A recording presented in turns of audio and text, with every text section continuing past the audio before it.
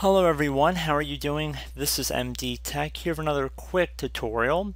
Today I'm going to show you guys how to resolve the issue you might have where you are trying to access a server and you might be experiencing an error that says not enough server storage is available to process this command. So this brief tutorial will show you guys how to hopefully resolve this pretty quickly. So we're going to jump right into it, and we're going to start by opening up the start menu. So just left click on the start button like you normally would. And then you want to type in regedit, R-E-G-E-D-I-T, and the best match that comes up should say regedit. So all you have to do is just right click on this command right here, should be underneath best match, and then you want to left click on run as administrator. If you receive a user account control window, you want to select yes. You want to run it. Okay, so now that we're in the registry editor, I'd recommend heading over to H key local machine on the left side.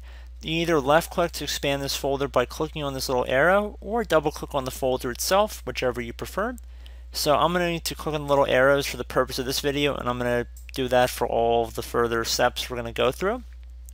So first one again was H key local machine, and then you're going to go down to where it says system at the bottom of this list for most people, and you want to expand that one as well by clicking on the arrow or double clicking on the folder again. And now I'm going to go down to current controller set. Should be the third one down, or at least for me it's the third one down, so pretty close to the top.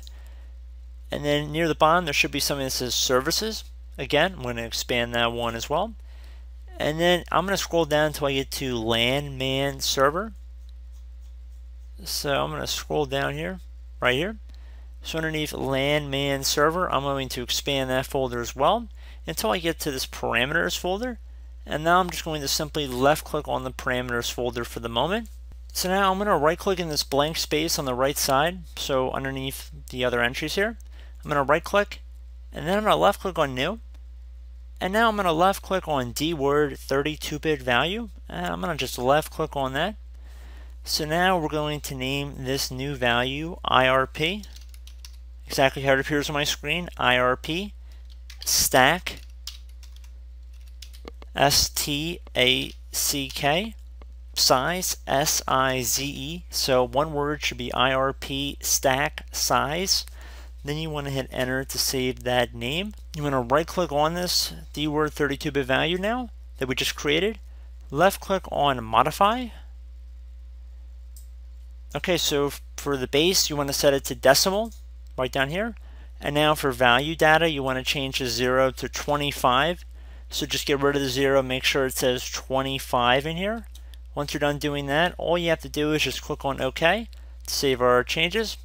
You can close out of the registry editor at this point.